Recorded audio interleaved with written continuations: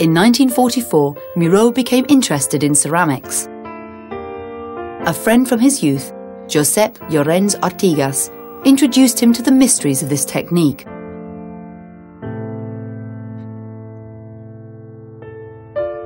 His first creations were decorated plaques and vases. He went on to make some clay figurines of a highly archaic appearance and tried his luck with fragments of an old abandoned earth kiln.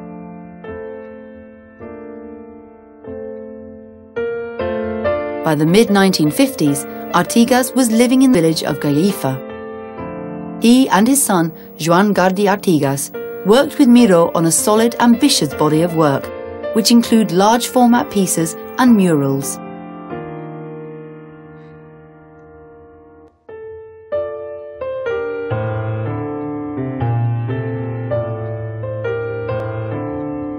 Firing alters strokes, colours and materials.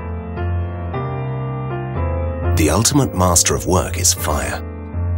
Its action is unpredictable, and its power can be deadly.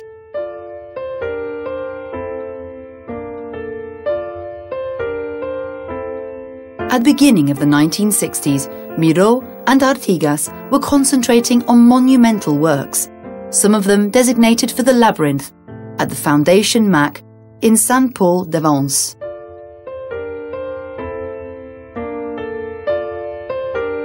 Miró's ceramic work grew in size, as had happened with paintings and sculpture.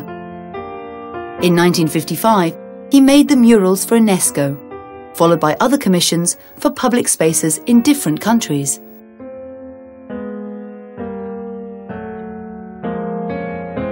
The know-how and sensitivity of Llorens Artigas supported Miró in the fields of ceramics.